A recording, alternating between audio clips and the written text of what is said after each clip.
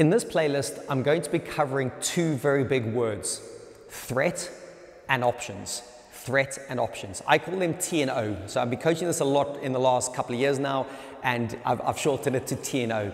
Threat and options. They do definitely align with each other and they do complement each other. There are some subtle differences between the two, but I think by the end of this playlist, you will hopefully feel you'll have threat and options.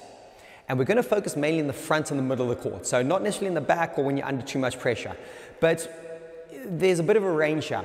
When there's obviously really loose, easy balls, great. We really want to build threat and options. We want to have that idea of having the threat in our swing, having the threat in our body language, what we're looking like, and then having the options to play a range of shots.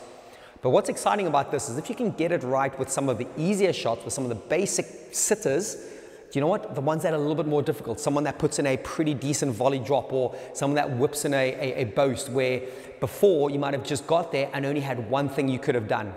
But if you can build this idea of threat and options, even when the pressure's a little bit high, boy, your game can go to new levels. So a really, really cool way to add pressure straight back onto your opponent without you having to do anything crazily different. You're not having to find new shots or invent something new, but it's the way you present. The threat comes a lot from, I'll dive into this as we go a little bit, but the threat comes from the stillness in the swing, like how still that swing can be as you're getting to that ball.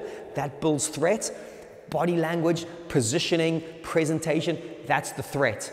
But then very similarly, that's linked, is options. If you are getting good threat, if you are getting good body positions, if you are giving yourself all these options around you there, the options for the amount of shots you can play now increase. So you might have the same standard of shot that you've always had, but now that you've got T and O, you've got threat and options built into this, all of a sudden it can upgrade your game massively, and what it does to your opponent can really freak them out on the tee.